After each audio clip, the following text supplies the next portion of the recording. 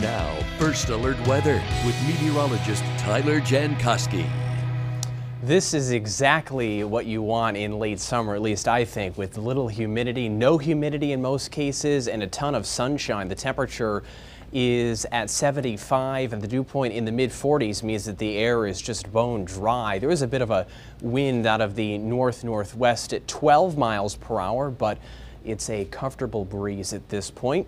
Most of the area is mainly clear. There have been some stubborn clouds basically over Lake George, points east into southern Vermont, but the radar scans are dry across the region, and I expect it to stay that way for at least 24 hours. We're dry through tomorrow because if you look off to the west, there's just no rain on the approach. So that is the plan going through Thursday.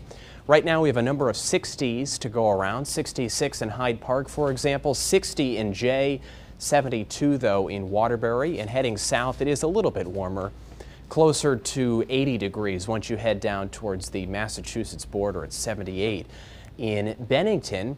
And no matter where you look, the blue shading here on the dew point map indicates that the air is refreshing. There's no humidity to go around. It'll be on the cool side tonight. How about 54 for a low? Average low is 59, so we're a little bit below that, but it is a dry night and it's a dry Thursday. You see that here on Futurecast with mainly sunny skies tomorrow, but late in the day, about this time, the clouds will start to increase. I don't think we see rain during the day tomorrow, but the sun will tend to fade away before it sets because of the clouds that are moving in, and that is a sign of change for Friday. But enjoy it tomorrow. 79, that's the average high. That's what we're calling for tomorrow, so it's a beautiful Thursday. Now the trouble with Friday is that we have a couple of fronts coming through, but we're looking at 75 in Montpelier tomorrow, 76 in St. Johnsbury, and 77 in Rutland. We've stopped the clock early on Friday. This is 8 o'clock in the morning on Friday. A lot of rain, especially in southern and western areas, but this batch of rain eventually overtakes the entire region by mid and late morning. So I think the wettest part of Friday is in the morning, and then the rain diminishes later on, but I don't think we see a lot of sun whatsoever on Friday. A little bit of sun on Saturday, but even Saturday is going to be a little bit lacking in terms of sunshine.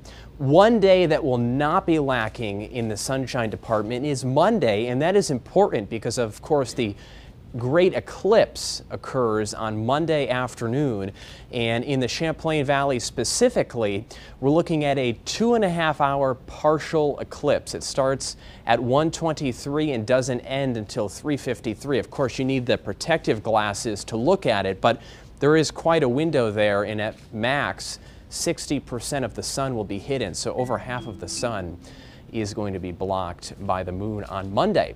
So this is what the forecast looks like going forward. The weekend is nice. Saturday, a little bit too many clouds to see a ton of sun. Sunday, definitely the brighter of the 2 days. 80s this weekend, 85 and mostly sunny. We'll call it bright except for during the eclipse on Monday. And we warm up into the upper 80s by Tuesday.